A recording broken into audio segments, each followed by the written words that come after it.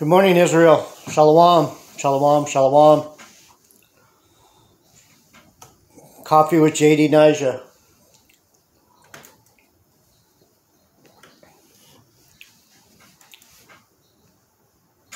As soon as I said that, I heard the house was settling and made a big creak over here.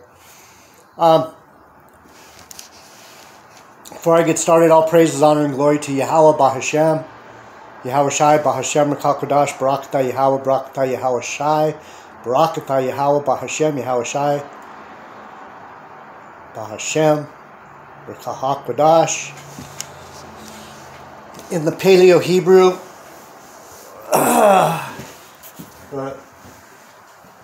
Lawan Kodash is our Heavenly Father, the only begotten Son, and the Holy Spirit that is tarrying with us in these last days. Like Yahushua told Peter at the end of the book of John,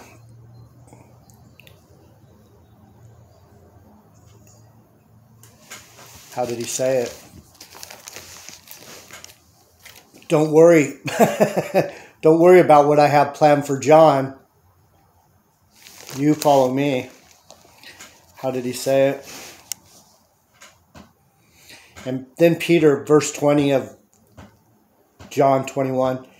Then Peter, turning about, seeing the disciple whom Jesus loved following, he's talking about John, which also leaned on his breast at supper and said, Lord, which one is he that betrayeth me? And Peter, seeing him, said to Yahushua, Lord, what shall this man do? Because the Lord had told Peter, feed my sheep, feed my sheep, feed my sheep. And that's what we're doing as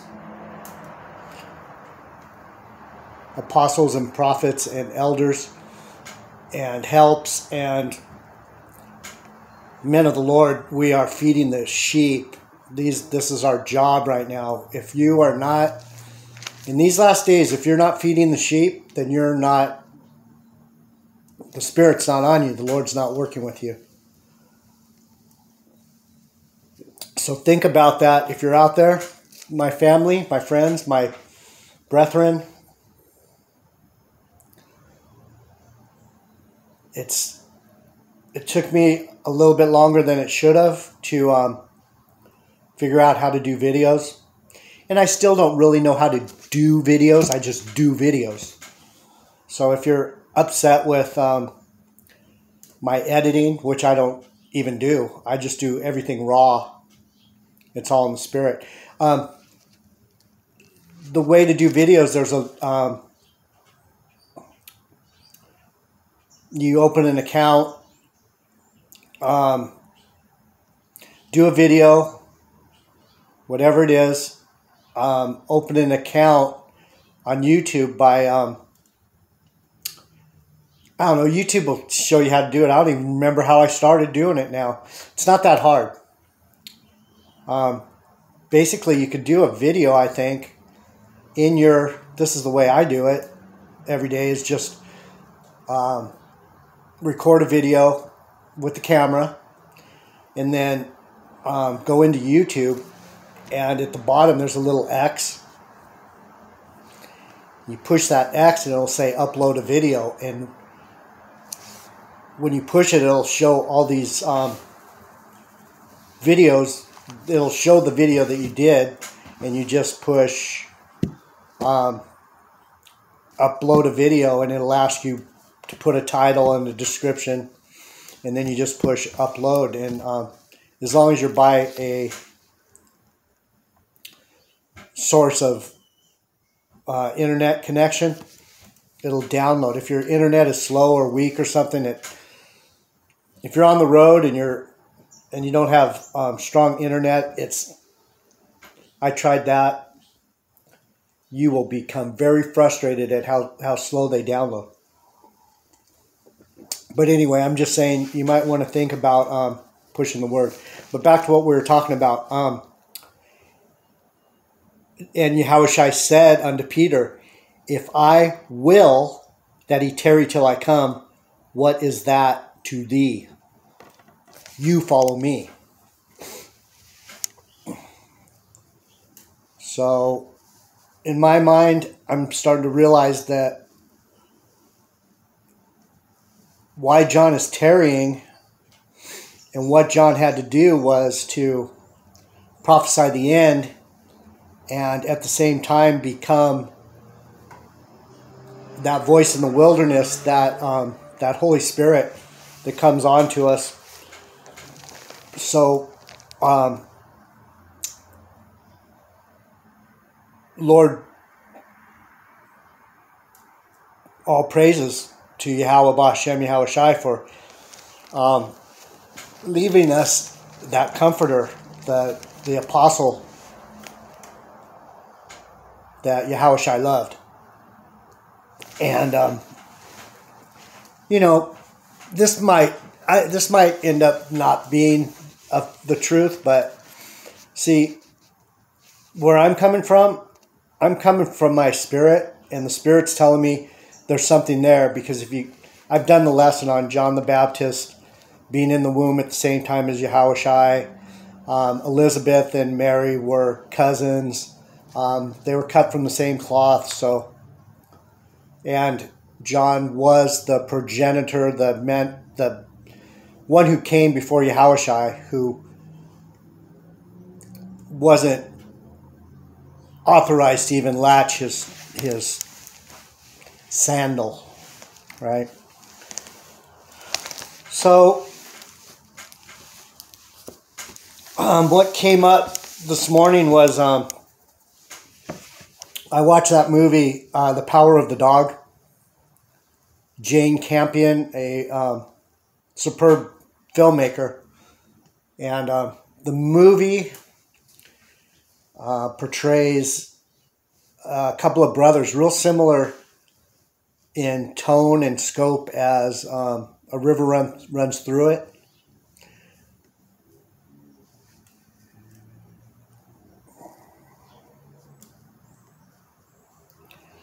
But instead, this is my take. The power of the dog comes from, the verse comes from Psalms. And that's why I say it is a companion piece to A River Runs Through It, because both movies were very scriptural, biblical. Let me see. I'm going to find that.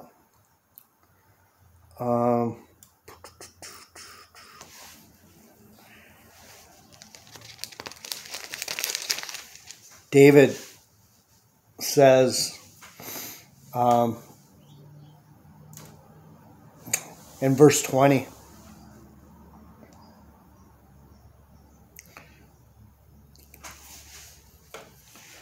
man, this Bible is awesome. The word of the Lord is awesome. So it says, I'll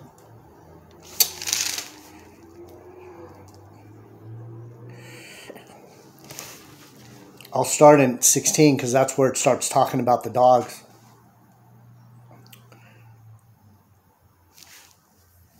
Or 15. My strength is dried up like a potsherd, and my tongue cleaveth to my jaws, and thou hast brought me into the dust of death. For dogs have compassed me, the assembly of the wicked have enclosed me. They pierced my hands and my feet. Verse 17, I may tell all my bones, they look and stare upon me. There'll come a time when,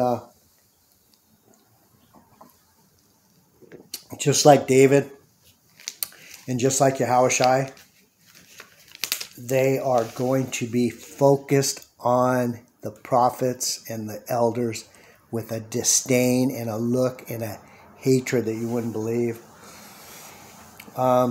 they part my garments among them and cast lots upon my vesture. When he was on the cross, after he died, they were like gambling to see who got the clothes, right? Verse 19, but be not thou far from me, O Lord Yahweh, for my strength. Haste thee to help me. Please help me, he's crying. Deliver my soul from the sword, my darling from the power of the dog. So the movie brought up the issue of what is the power of the dog, and we looked it up, and lo and behold, it was scriptural. I had never heard that, at least as my memory permits. I didn't remember this this verse. Deliver my soul from the sword, my darling from the power of the dog. Right? So these dogs, the dog, and my friend asked me, what do you think it is? And I said, I would imagine after watching the movie, the dog is the devil, or Edom, or the physical incarnation of the spiritual demon Satan.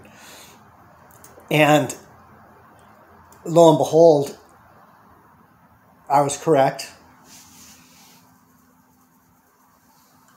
And so the movie is about two brothers, real similar to A River Runs Through It, but I don't want to spoil it for you, but instead of one brother being the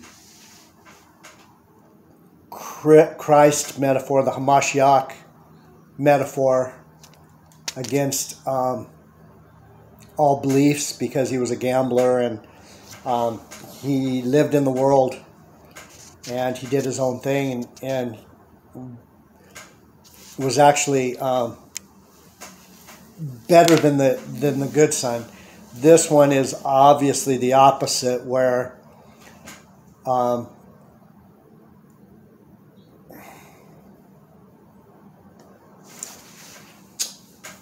not going to jump off. I'm not going to jump off. You watch the movie and you tell me, because I'm trying to figure out which brother was the dog in this one.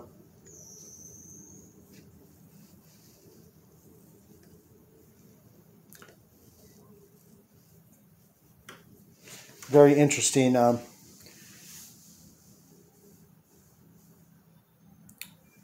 How she left it kind of a lot like River Runs Through It, very open to interpretation on who's actually good and who's actually evil. That's what makes these literary allusions to the Bible so powerful, is because what was brought up between me and my friend here was that even though I know this word and I push this word and I will go to my grave, I will drop into hell for this word if I have to. My reputation in the world has been very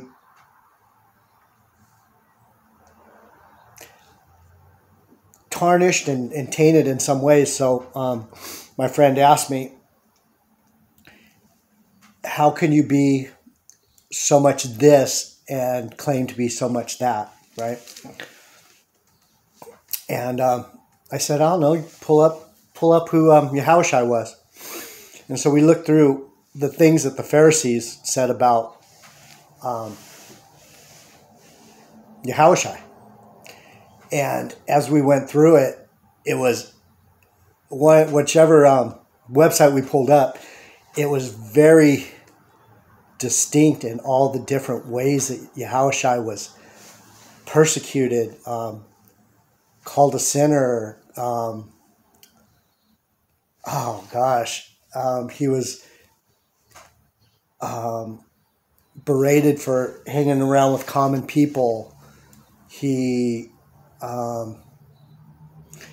I mean, the list goes on, and the point of the matter is you don't have to know every way that Yahushua was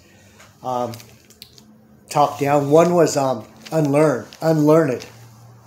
They accused him of not knowing, not knowing the Bible, not knowing his own word, which is hilarious in itself. But that's the point of what we're going to see with the men of the Lord. We're going to see a lot of people saying, "You don't know," and I experienced this week with my buddy Bryce Kennedy.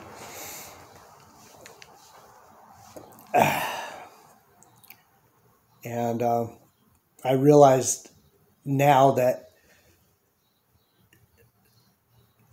the reason I do these videos is because it's going to be published, but it's going to be published only to those who need to know it when they need to know it, and it's like evidence going against a lot of these people. I can't at this point argue myself into corners with people who have completely different belief systems. So as a Hebrew and as an Israelite, I have to be more cautious about where I go and what I do. But anyway, so that was part of it, and I just happened to open to Psalms. And I'm in the books of Asaph. I'm in the 73 to 83 group here, the 10 that Asaph wrote, plus pretty sure he wrote 50 and 90. I'd like to check that out right now. If you don't mind me studying on your time, because I'm studying, this is our study time, and I would hope. See, they don't call 90 or 91 a Psalm of Asaph, which in some books they do. And let me go back to 50, 51 and see if they call one of these a Psalm of Asaph. I'm just doing this for studies. 51. A plea for forgiveness to the chief musician, a Psalm of David.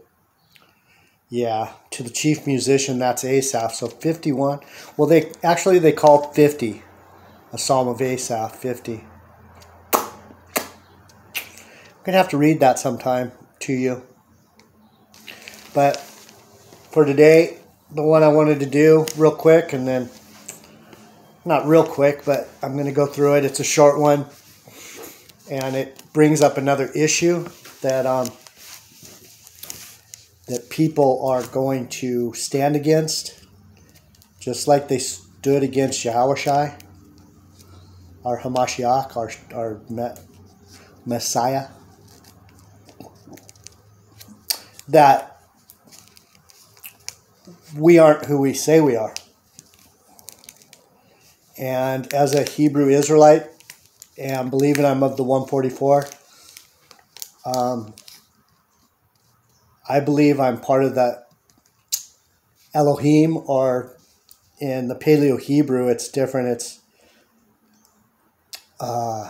Elohim or something else. Has a different pronunciation, but it's the same idea. Is that there was a certain amount of judges who helped create everything we see under Yahushua, and they were called the Elohim, and that means we're the sons of God, we're the Yasharallah, we're the princes of the power. We're the stones in the temple. We are the ones that have the knowledge to rebuild the temple and service the temple and service those who come to the temple. In other words, we have these powers, and what's going to happen is people are going to come right up to the point. Some of us will be put to death, but some of us, we will be put right up to the point of, is your faith going to carry you through, and you're going to stand against these people and take your death like a god, or are you going to crumble like a pitiful, despicable, also ran a heathen, a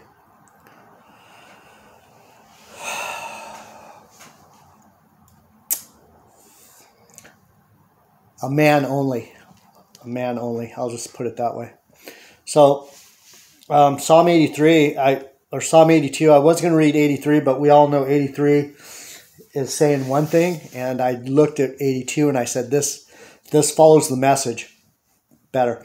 I haven't downloaded the rest of part 2 and part 3 because my internet was running slow yesterday, and I'm not home even now. So these next two, the finish of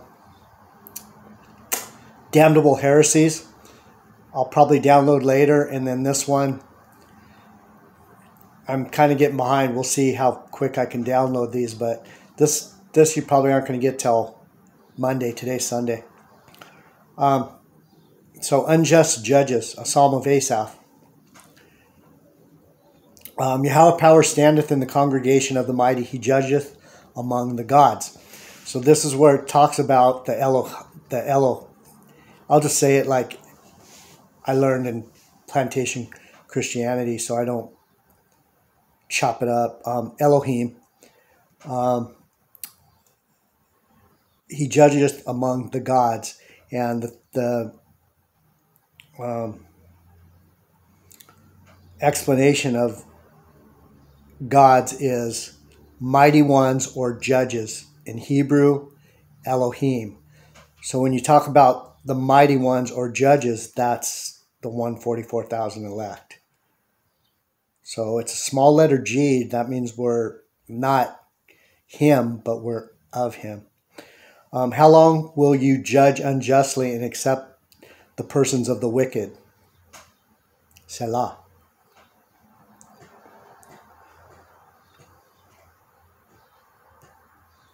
Question of the day. Verse 3, defend the poor and fatherless, do justice to the afflicted and needy. If you want to pray with me every day at noon, that's what I pray. I pray that he defends the poor and fatherless and does justice to the afflicted and needy. In other words, I pray for my people, Israel. 4, deliver the poor and needy, rid them out of the hand of the wicked. That's the prayer every day at noon. All you have to do, you don't even have to explain it. Just say, Lord, I pray for my people Israel. I pray for my people Israel. Lord,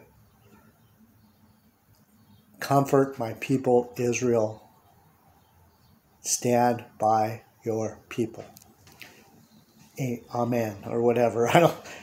I get confused about the amen because a lot of people are saying don't do that, but Selah, please, or the Wada, thank you for taking care of your people.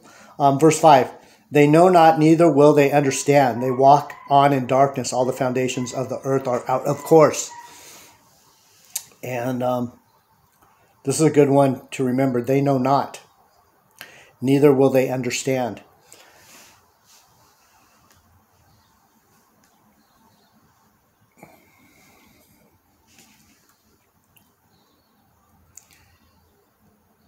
Painful to say, I am of Yahushai. I am a brother of the only begotten Son. I am a lesser God. I am that.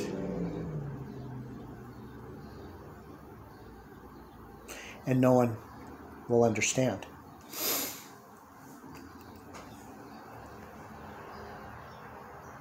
Anyhow, they walk on in darkness. All the foundations of the earth are out of course. Out of course is unstable. Everything is unstable here because there's no order.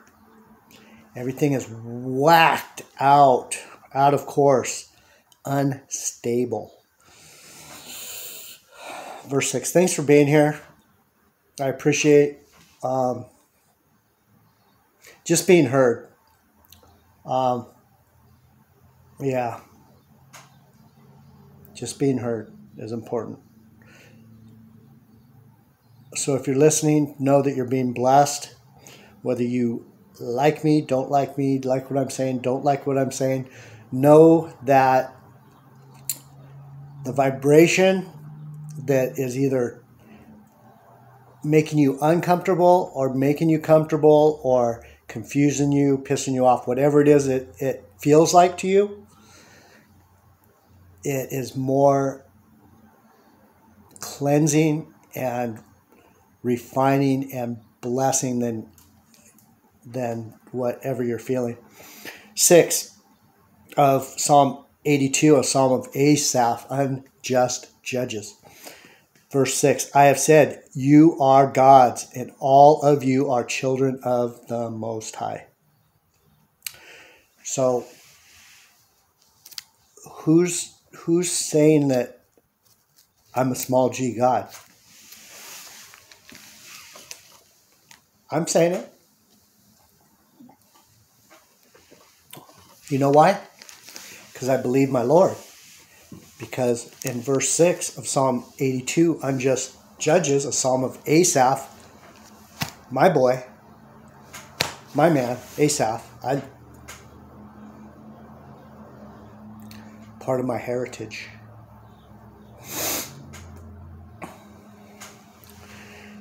I have said you are gods. And again, I will get gods from verse 6. We'll see if it's it's the same thing, mighty ones or judges. The Elohim or Elohim, literally God. I have said you are God. And all of you are children of the Most High. But you shall die like men, and I will die like a man. I am in the same flesh body as you are, in the same flesh body that Yahushua was in. We have to bleed out. We have to corrode from the inside. This corruptible has to fail at some point so that the uncorruptible can come on. You shall die like men and fall like one of the princes. Arise, O power, judge the earth, for thou shalt inherit all nations. So,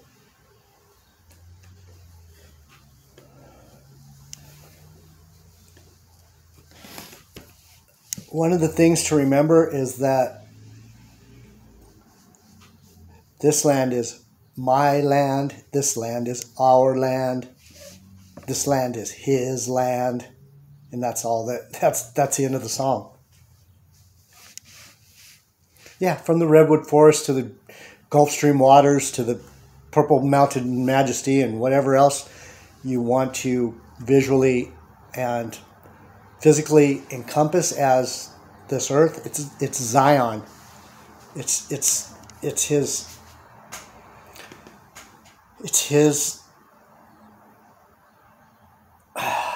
playing field. It's our playing field. The earth was made for his people. And the other nations, arise, O God, judge the earth.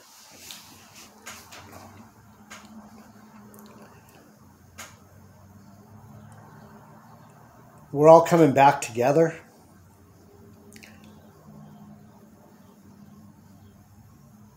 as the power of Yasharallah, the princes of the peace, and the princes of the power. And we will take over this earth again. And we will inherit all nations as our reward and as a recompense for the punishment that we got put through for going off.